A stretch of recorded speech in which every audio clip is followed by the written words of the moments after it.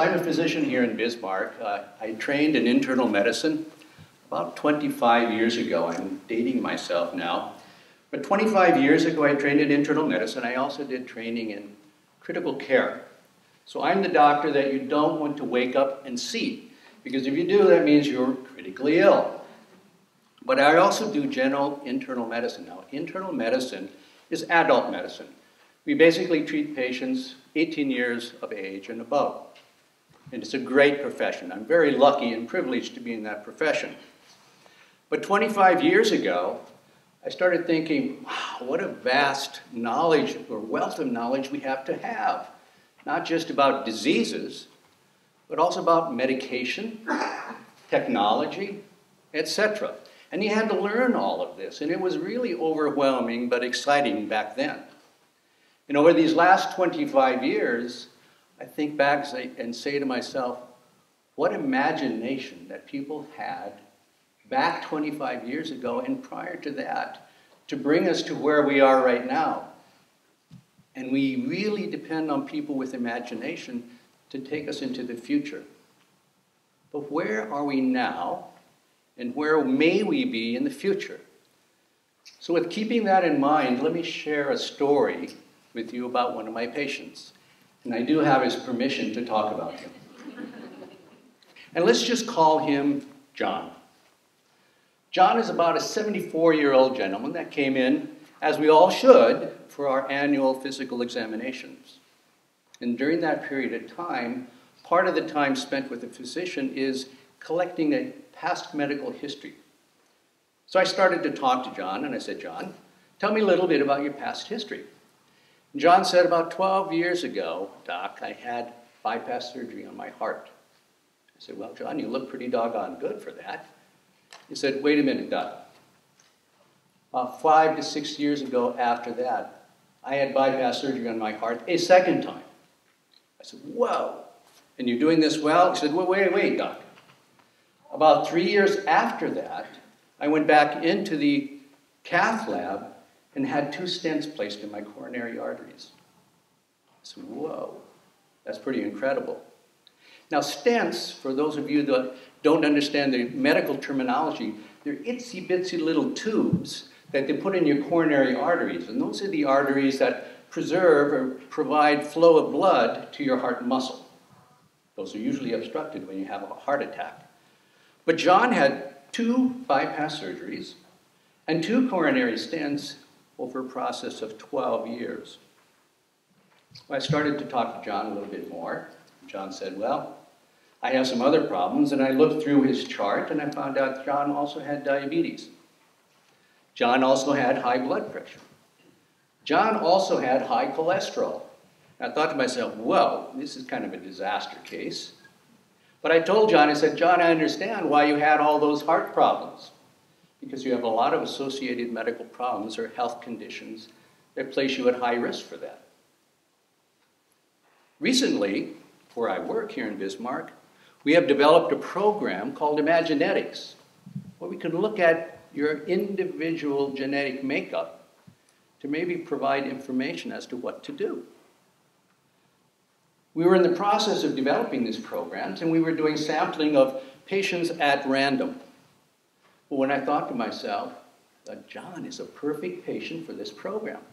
So I talked to John and said, John, we have this Imagenetics program where we can check your genetic makeup and maybe predict whether or not you may need a blood thinner down the road, which is commonly used in patients with underlying cardiac disease, a medication that is commonly known as Plavix.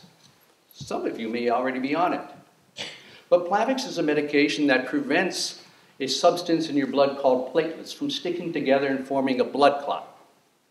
Blood clots in some cases are good, but in John's situation it may not be. But patients who get coronary stents many times go on Plavix. And I'd like to know whether Plavix is going to work for John or not, because it would be very important for John. He wasn't on it at the time. So I talked to John and said, well, Doc, you know, why not? Let's go do it. It didn't cost anything for him at the time because we were just doing random sampling. So we ran the test, and John was still doing fine. He had a fairly good physical examination, and he went on his way. 4 months later, John showed up in the emergency room with chest pain, shortness of breath, and it looked like he was having a heart attack. John went to the cath lab where they injected dye into his arteries, and lo and behold, he had almost total occlusion of another coronary artery. Fortunately, the heart doctor, the cardiologist, was able to put another stent in John's coronary artery. Afterwards, the cardiologist goes to the electronic medical record that we have and naturally starts to prescribe Plavix for John.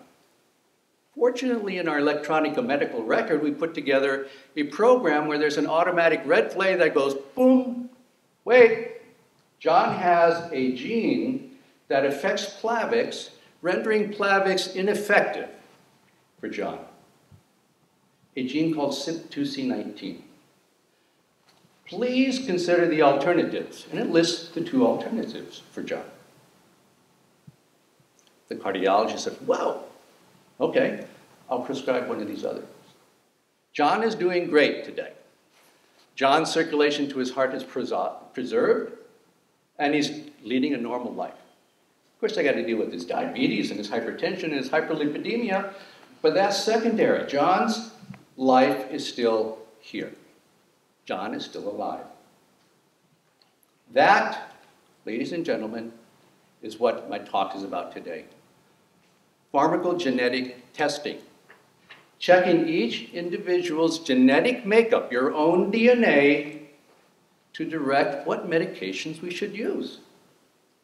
Why does one medication work for you, but it doesn't work for you? It's the same medication. You both have the same health issue, but why does it work for one individual and not the other? Perhaps it's their genetic makeup. Perhaps it's their own DNA. You know, right now I look around in this room and there are roughly about 120 people here.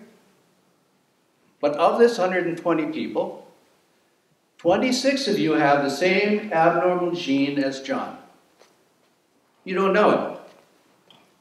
Some of you may already be on Plavix. Some of you may need Plavix in your lifetime. And you don't know you have this gene? By having this gene, if a physician or a provider prescribes Plavix for you, and they don't know you have this gene, and you have a coronary stent, and you go home with aspirin, and you go home with Plavix, you have a 3-fold increase in clotting off that stent. If you clot off that stent, you interfere with the circulation to the heart muscle, thereby having a potential for a heart attack, and maybe you won't survive. John has thanked me many times, and I thank genetics and I thank this program for allowing me to do this test before I ever prescribed the medication. In John's case, he's alive, he's doing well. Why? Because we knew his genetic makeup before I ever prescribed this medication. Pharmacogenomics, what is it? Nearly every pathway of drug metabolism, transport, or action is influenced by genetic variation. Many of you have probably heard of the FDA. They control all the drugs and all the prescription medications, saying it's safe and go ahead and use it. But did you know that 131 prescription medications have genomic markers that may affect whether you're writing the right dose, whether you're getting the clinical response that you need? There's so much variability. But 131 medications out there, how often are we doing the genetic testing? That would be my question. So what is a pharmacogenomic test? Do we have to pull out your hair and send a hair sample in? Do we need to cut off some skin and send that in? Do we need to send your liver in and do that? No. Hopefully not. It's a blood test, a simple blood draw. We can map out your whole DNA with 1 drop of blood. What is DNA? There are 3.2 billion base pairs.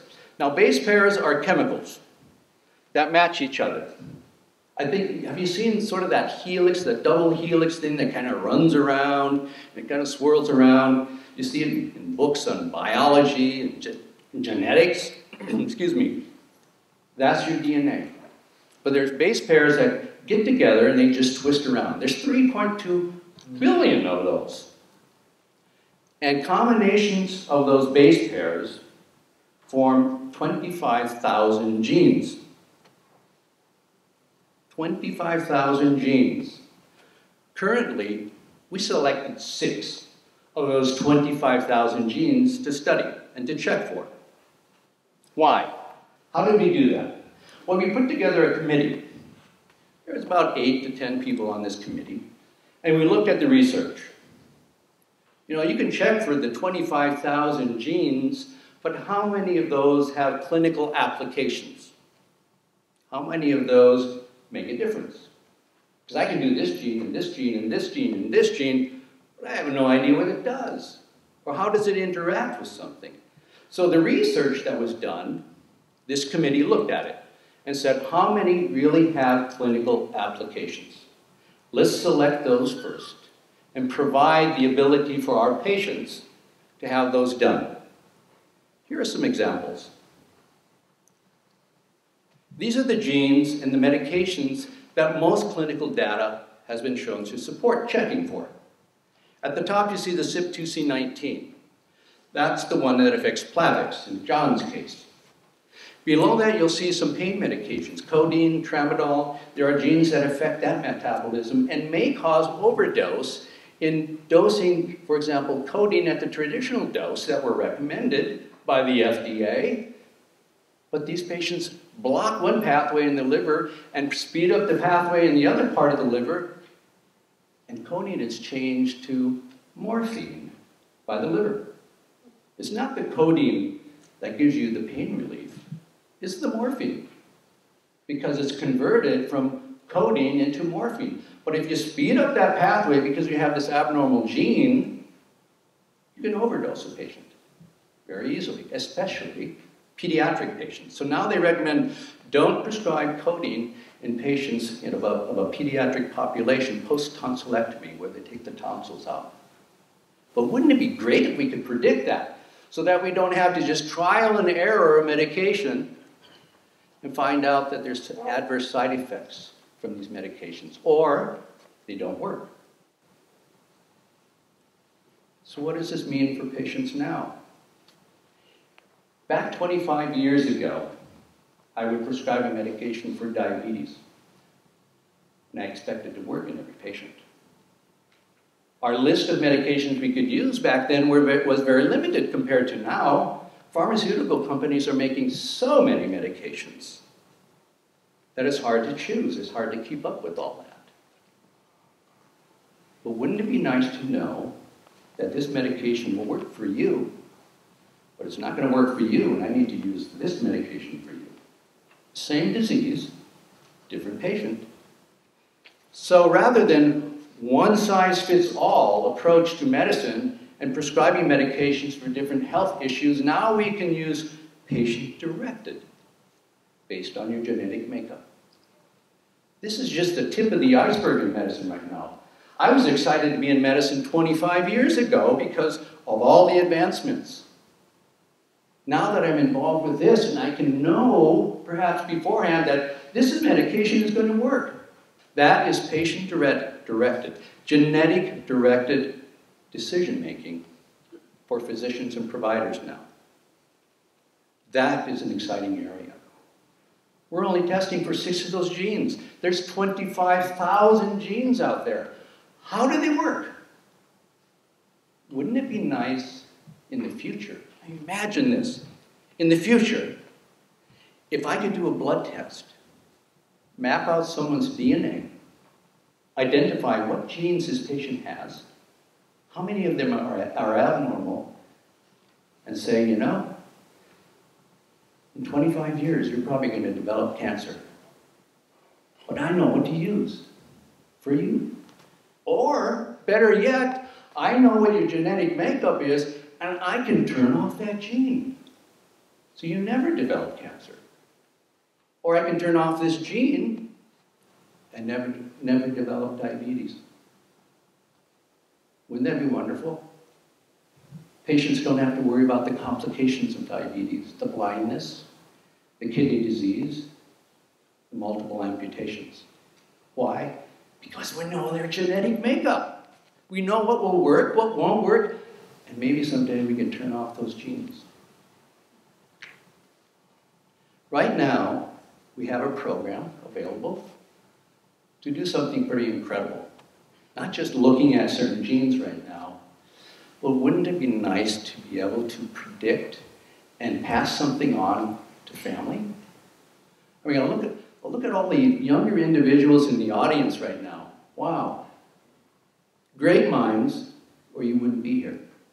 Inquisitive minds, or you wouldn't be here. And imagination.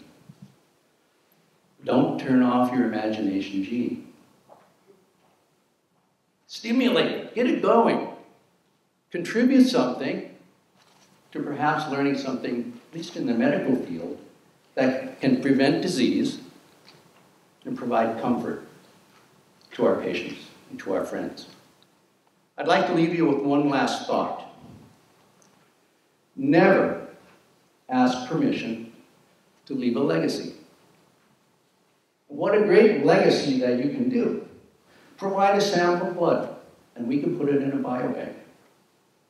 They can map out your genes, map out your DNA, so that years from now, when we're all dead and gone, they can track it to your great-great-great-grandchild and say, you know, you have this gene that places you at risk for developing diabetes. You have this gene that places you at risk for developing cancer. But we have a technology to turn off that gene now. So you never have to deal with that. Imagine that. Consider leaving a legacy. You don't have to ask permission. Thank you.